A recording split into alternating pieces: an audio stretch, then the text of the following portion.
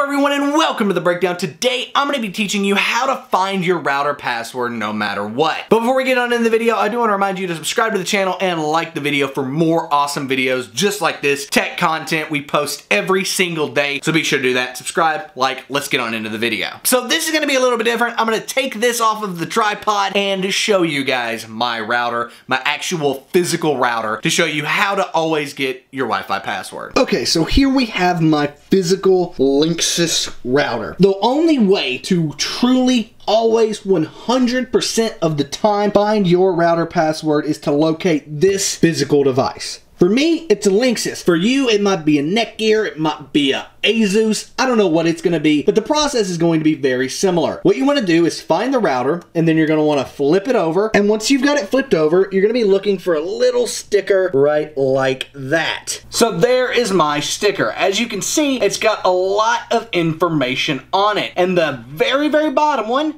reads Wi-Fi password 1v90r8xdku. I think. It's hard for me to read it through the camera, but you get the idea. There is your Wi-Fi password. Now, if that password doesn't work, we're going to need to reset your router. Keep in mind, this is going to kick every device on your network off, but if you can't get onto your Wi-Fi, it doesn't really matter. So be sure that everyone in your household knows their devices are going to get kicked off. And what we want to do is go to the back of our router, right back here, and this is upside down, just so you know. And once I got my camera in focus, you can see the little red button there titled reset. You want to click that and hold it for about 30 seconds. And after 30 seconds, you can release it. You're also going to want to make sure your router is on for this, by the way. If it's not going to work. Mine is currently off, so it's not going to work. But if that is on, it will then reset your router, and then this username and password right here will work. It really is that easy, guys. That's how you can always, no matter what, find your Wi-Fi password. And boom, just like that, we're back on the tripod. Hope you guys enjoyed that little bitty video. If you did, please give it a thumbs up. Subscribe to the channel if you haven't already. We make awesome videos, like I said, every single day. And I'm Nick. This has been The Breakdown, and I'm out, guys.